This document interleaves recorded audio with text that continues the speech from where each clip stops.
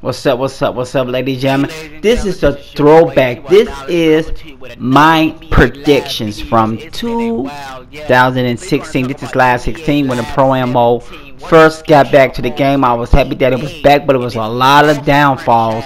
Though 17 was coming out, but it didn't. But this was my predictions. You guys need to check it out. I was dead on right. Subscribe to this channel.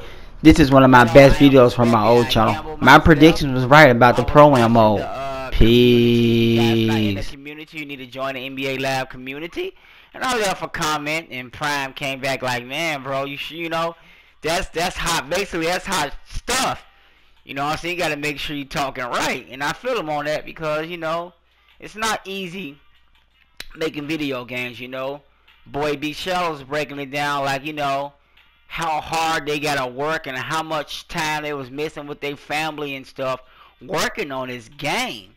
So you guys gotta keep that in mind when you're requesting things. You gotta think about how long it's gonna take. So we're gonna get right into the action and talk about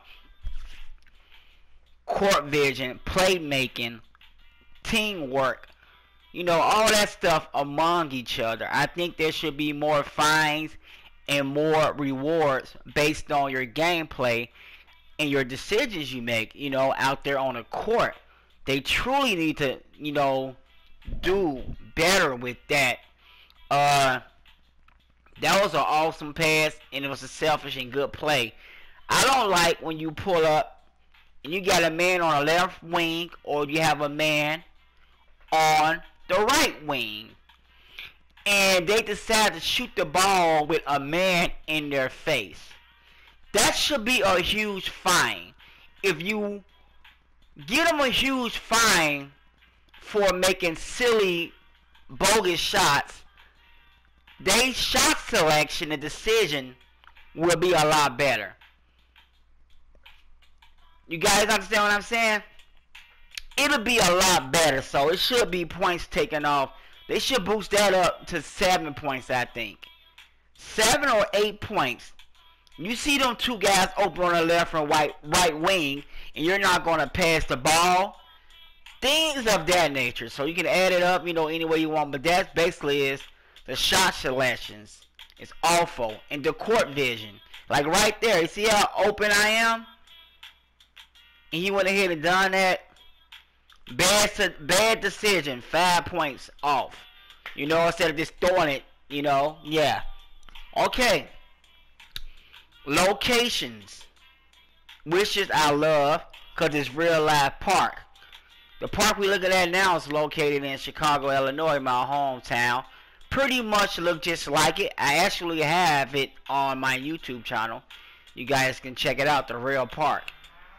Minus the benches and stuff, you know, the EA added that. The locations, get more locations, okay, on this tournament. And make the tournament more better, especially the summer court part. Which is the summer court part is pretty fun, you know. Sometimes I'm like, okay, y'all, I'm tired of doing this little, you know, 5-on-5 thing. I want to play against Kevin Garnett. I want to play against Jimmy Butler and Nate Robinson and, you know, all the NBA players, you know, because you want to have fun with this NBA Live stuff. So that's cool, but the tournaments need to be more rewarding and basically add some spice to the tournaments. I would like to see every time they, you know, get ready and board, they should show it on boarding on a bus or on a small jet. You know, just to spice things up. You listening with your little headphones in your ear and stuff. You on a bus, you going to play in Chicago. You know, you touch down Chicago. Y'all lace up y'all shoes and stuff. Y'all get on the court. You know, just little small things like that to bring more realistic to the game. So basically what they need to do is make more punishment for the decisions that you make on the court to eliminate the ball hogging and bad decisions, which can lead to your team losing the game and basically having a possibility of winning the game. It can go either way. It most definitely needs to stop. Them wide open players, the ball need to pass them. That should be a cruel punishment.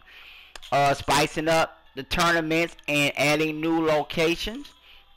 which I told you guys I'm very aware that it's not that easy to make. So add the new locations, make the summer court a lot more compatible. This more compatible, make players punish for their actions.